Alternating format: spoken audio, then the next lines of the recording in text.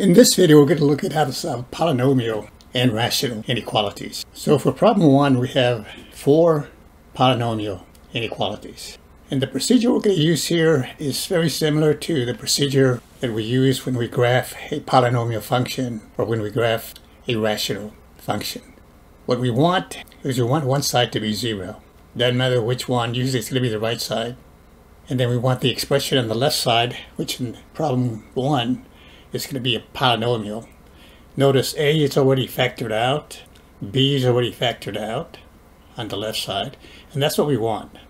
So I'm going to be working the ones in red, and then the ones that I don't work out, I'll give you the answers at the end of the video. So polynomial inequality, one side 0, this is done. The left side should be factored out, and it is. And then we simply find the zeros of that polynomial. It's already factored out. So this has a 0, -1. Plug it in, you get 0. 5, you get 0. And -3, you get 0. If you were solving this particular, if this were an equation, those 3 values would be the solutions to the equation x plus 1, x minus 5, x plus 3 equal to 0. In this case, we're dealing with a inequality less than or equal. So then what we do is we plot these numbers on the number line in order of size. So the larger numbers, positive numbers will be to the right, negative numbers to the left. So we'll have a -3 over here somewhere, a -1 over here, and on the end of the number line here we'll put a plus infinity, and then over here it's going to be -infinity. And then we look at these as intervals. So one interval here to the left of -3, an interval between -3 and -1, an interval between -1 and 5, and an interval for values greater than 5. So let's start on the right side. We pick a number larger than 5 over here somewhere, say 6, and plug it into this. Okay, 6 and 1 is positive, 6 minus 5 is positive, 6 and 3 is positive. So I have the product of 3 positive values, so in here it's going to be positive. Between -1 and 5, you can pick any number you want. Doesn't matter, as long as it's in that interval. So I'm going to pick 0. That's between -1 and 5. So 0 there will give me a 1, then a -5, and then a 3. So the product, I simply want to know what sign I get, positive or negative. And you can see it's going to be negative. And then between -3 and -1, I'll pick a -2. And like I said, it doesn't matter what value you pick, as long as it's between those 2 values in that particular interval. So I'll pick a -2 here, -2 and 1. All I care about is a sign. That'll be a negative. -2 and a -5, that'll be a negative. -2 and 3, that'll be positive. So negative is positive, and times a positive, this will be positive. Now let's pick a number larger. Now let's pick a number less than -3, I should say. So let's pick -4. -4 here, and 1, that'll be negative. -4 and a -5, that'll be negative. -4 and 3, that'll be negative. The product of 3 negatives is a negative. So then we just look at the inequality. For this problem here, I want values of x such that this expression on the left side is less than or equal to 0. Less than 0 means negative. So that means I want this interval, this interval. Now if this will greater than or equal to 0, then I'm looking at the interval with a positive sign. So I look at values between -3 and -1, values larger than 5. So that's my solution. So -infinity, so start on the left side, and we want less than 0, so we want solution then would be -infinity to -3. So -infinity, and it goes all the way to -3. And notice, if you have an equals here, then the -3 is included, because the -3 does give me a 0 there. So put a bracket here. Otherwise, if it didn't have an equals under the less than, it'll just be parentheses. And then what other interval? Well, this one right here, between -1 and 5. So union, and then it's a bracket, -1, comma 5. And another bracket. The only difference for the solution, if it doesn't have the equals under the less than, that means the value is not included. So I'd have a parenthesis here on the -3, and the negative 1, and then the 5. Negative infinity and plus infinity never have a bracket. It's always parentheses. That's the solution for part B. Let's clear this. And that solution is in interval notation. Now for this one here, the right side is 0, but it's not factored out on the left side. So we need to factor this out. Factor out an x first. We get x squared plus 2x minus 8. And then we factor. Polynomial, trinomial in this case, factors into x plus 4 and x minus 2. And then we simply find the zeros of this polynomial. X, of course, will be 0 when this is 0. This factor will be 0 when x is negative 4. This factor will be 0 when x is 2. If you were solving an equation, in other words, if this was just equal to 0, then the solution to that equation would be 0, negative 4, and 2. So what we do then is we plot these on the number line. So 0 would be somewhere here, 2 would be somewhere here, negative 4 would be over here on the left side, and then on the right side we would have a plus infinity, on the left side we would have a negative infinity. And then we look at the sign of this polynomial over each of these intervals. So for numbers larger than 2, say 3, put a 3 there. 3 and minus 2 is positive, 3 and 4 is positive. And 3 here, everything's positives. Product of 3 positives is positive, so in here it's a positive. Between 0 and 2, let's pick 1. 1 there is positive, 1 and 4 is positive, 1 minus 2 is negative. So if you have 1 negative, the whole thing's going to be negative here. This will be negative. And then you pick a number between negative 4 and 0 here. Say negative 1 here, negative 1 there, negative 1 there.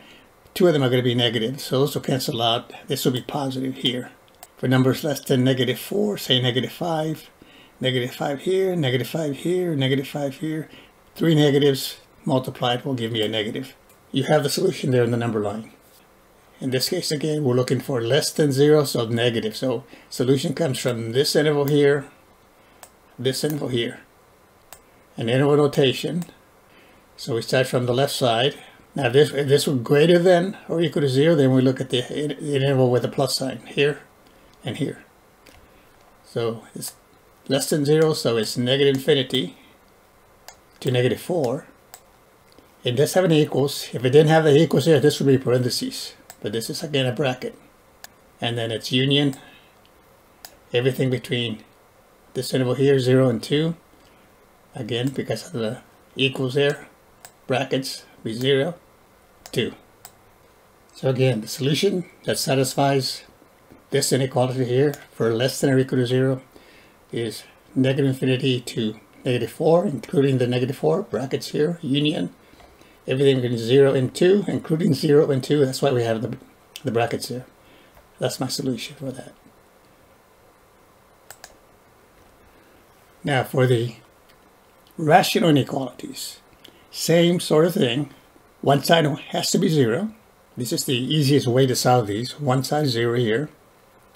If it's not, then for example, A and C are already set up. One side is 0.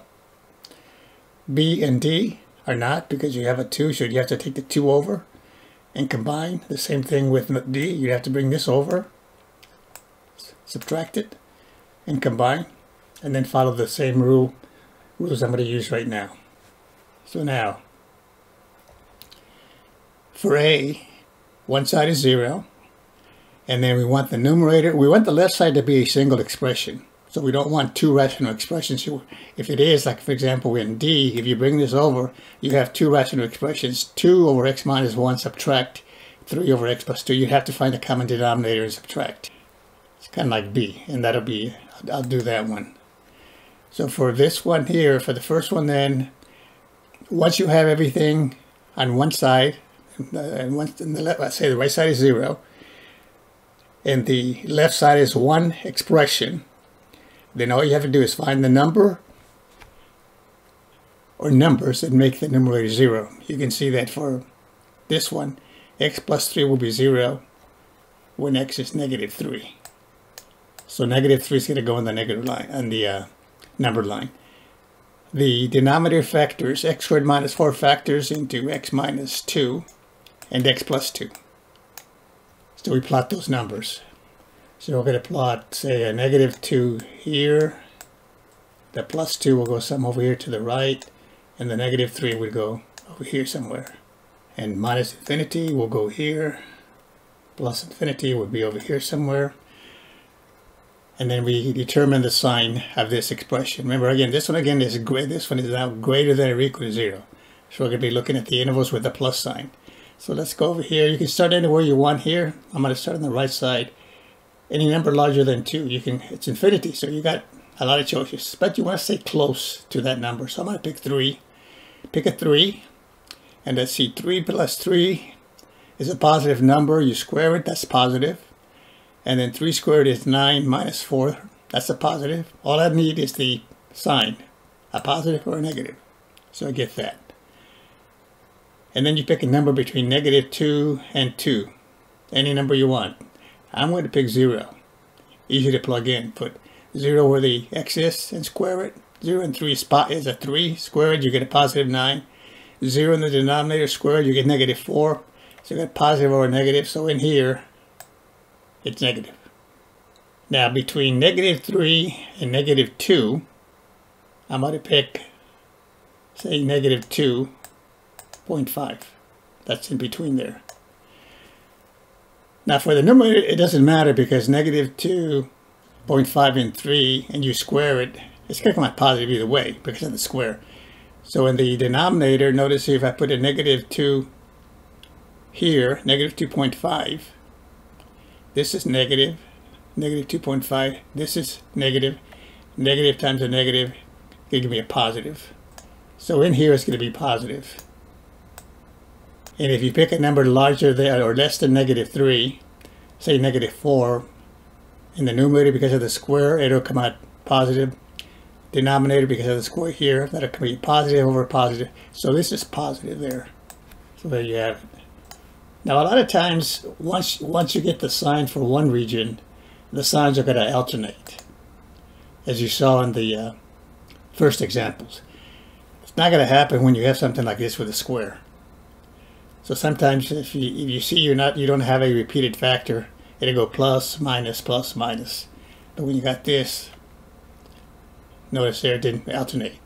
So if you're unsure, test each interval. So now what are we looking for? This is greater than or equal to 0. So we're looking at the positive ones. So the solution then for this one, positive. So we have this one is included, positive. So this one is included here. So what you see here is that, and again, negative 3 is a solution because that makes it 0. So negative 3 is included. So basically this includes everything from negative infinity up to negative 2. Notice in this case, even though I have an equals here, I cannot include the negative 2 because negative 2 makes the denominator 0. Division by 0 is undefined. So in this case then, what I would do then is I would say it's going to go from negative infinity to, and it's going to include everything in here, the negative 3 up to negative 2, but not the negative 2. So instead of a bracket there, I put a parentheses. And then it's union. Again, this 2 is not included because 2 makes the denominator 0. So if this were a polynomial type, you would, but because it's 0 in the denominator, it's parentheses here. And this goes to infinity. And that's the solution for that one. Now, for this one here, I have a 2 here, less than or equal. So I have to fix it. So it'd be 2x minus 1 over x plus 4. Got to bring this over. I can add numbers to both sides of the inequality. It doesn't change the direction. It's only when you multiply by a negative. So I can just say, okay, I'm going to bring that over. That's the same thing, headed to minus 2. This will be less than or equal to 0 here. And then I need a common denominator here, so I'm going to multiply. This is minus 2 over 1, so I'm going to multiply by x plus 4 here, and x plus 4.